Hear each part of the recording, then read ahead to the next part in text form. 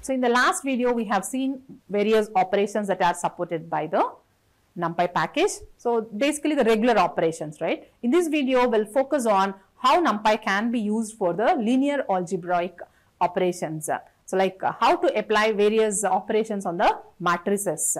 There are extensive list of operations that are supported by the Numpy module on matrices. So we'll especially focus on how to apply the vector dot product, the matrix multiplication, then we'll see how to do the inverse of the matrices, then the determinant of the matrix, the trace of the matrix. So how to apply all these kinds of linear algebraic operations, we'll see with some examples in this lecture. We will discuss various linear algebraic operations on array objects that are supported by Numpy in this video with some examples. So we'll see basically how to create the identity matrix, how to apply the transpose of the matrix, how to find the trace and determinant of the matrix, and then we'll discuss how to find the dot product of two vectors, applying the matrix with the vector, and then how to multiply two or more matrices, and then how to find the inverse of a matrix, and finally we'll discuss how to find the eigenvectors and eigenvalues for a given matrix. So all these linear algebraic operations, so we'll see with some examples. In the earlier videos itself, we have discussed how to create the identity matrix. So let's have a review of this. To create an identity matrix in Numpy, you can use the I method. By passing size value to the I method, we can create the identity matrix of certain dimension. So here in this example, we are passing 3 as the argument to the I method to create a 3 by 3 identity matrix. And similarly, we can create the 4 by 4 identity matrix by passing the value 4 to the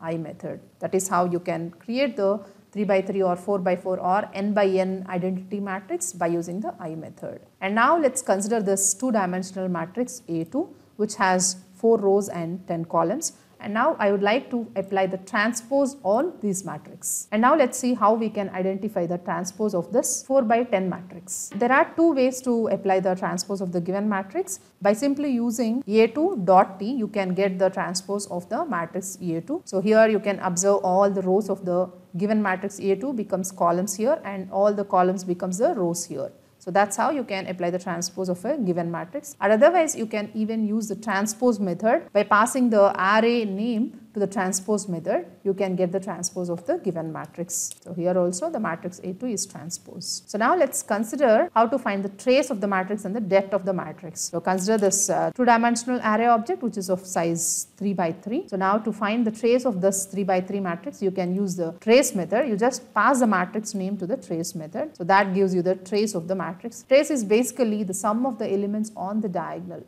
So if you observe here, 9 plus 5 plus 1, it's 14. So that's how you can get the trace of the matrix.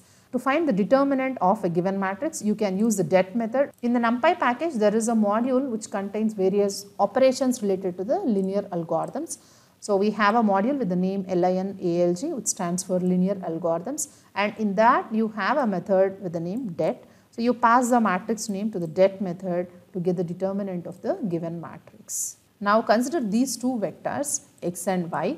So I am taking the vectors. So now I am going to identify the dot product of these two vectors x and y. So you can use the method dot provided by the Numpy package to find the dot product of two vectors. So here I am finding the dot product of x and y and x. So here in these examples, I am finding the dot product of x and y. So you need to remember that the dot product of x and y is equal to the dot product of y and x. You need to remember that the dot product of two vectors is symmetric.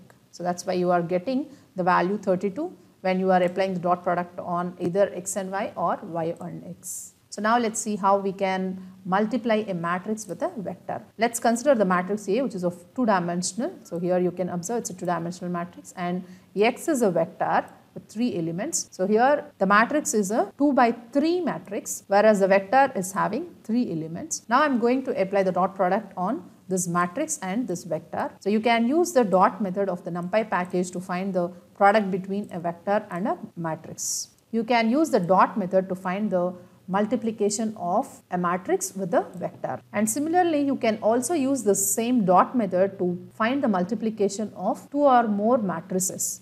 So consider these two matrices A and B, which are two-dimensional in nature.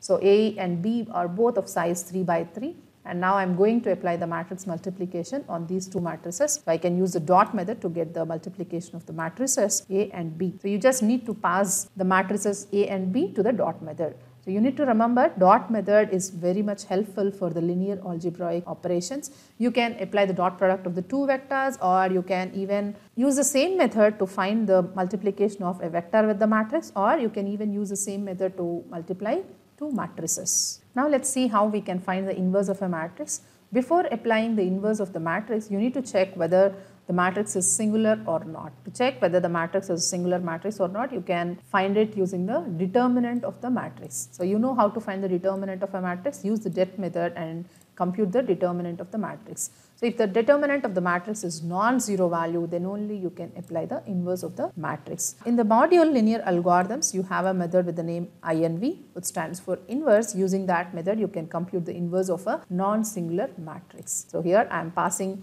the matrix A to the inverse method to get the inverse of the matrix A. Now let's see how we can find the eigenvalues and eigenvectors of a given matrix. Computing the eigenvalues and the eigenvectors is very important in case of the machine learning or the image processing application. In the same linear algorithmic module, you have the method with the name EIG, which stands for the eigenvectors or the eigenvalues. By passing the matrix name to the EIG method, you can compute both the eigenvectors and the eigenvalues. This EIG method returns two arguments. So you can see here it returns the eigenvalues and the eigenvectors. So I am displaying both the eigenvalues and the eigenvectors. That is how you can find the eigenvectors and the eigenvalues of a given matrix. So far in this lecture, we have seen how to apply various linear algebraic operations on the given matrix. Now I hope you understand how to apply the transpose of the given matrix, how to find the trace and determinant of a given matrix, then how to find the matrix or the vector multiplications, then how to find the inverse of a given matrix, and the more computationally intensive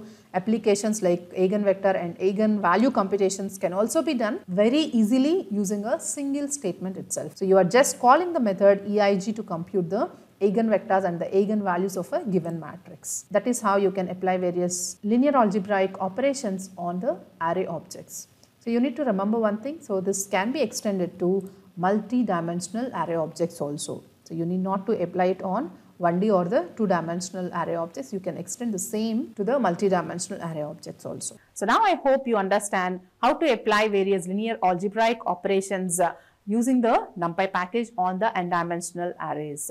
So we have seen in detail about how to apply the matrix multiplication, addition, then the matrix inverse, matrix determinant, trace of the matrix. So all these operations in detail we have seen. So I hope you understand all the details. So thank you for watching this video.